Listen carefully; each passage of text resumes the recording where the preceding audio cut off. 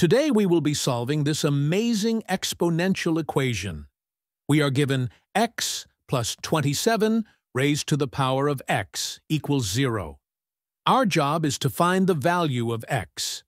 We are also given these four options out of which one is correct. So, can you solve it? If you know how to solve it, you can write it down in the comments. Okay, let us start. As a first step, we can take this x on the right-hand side to make it as 27 raised to x equals minus x. Now we can raise both of them to the power of 1 over x. So we get 27 raised to x, whole raised to 1 over x, equals minus x raised to 1 over x. Next, we will be using this power rule, where a to the m whole raised to n equals a to the m times n. So this thing will get cancelled out, and it will become 27. And this equals minus x raised to 1 over x. Now, let us represent this 1 over x as negative r.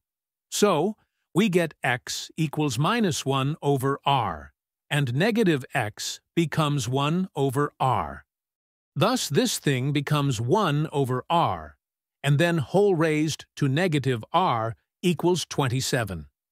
We can rewrite 1 over r as r raised to minus 1, and then this is raised to negative r, and this equals 27.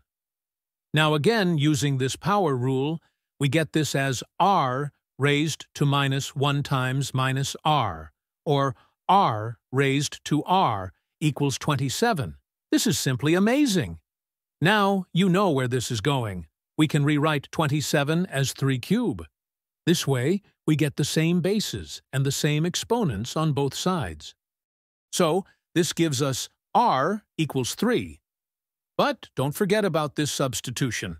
We have to rewrite this x as minus 1 over r, or we get x equals minus 1 over 3, and that's it.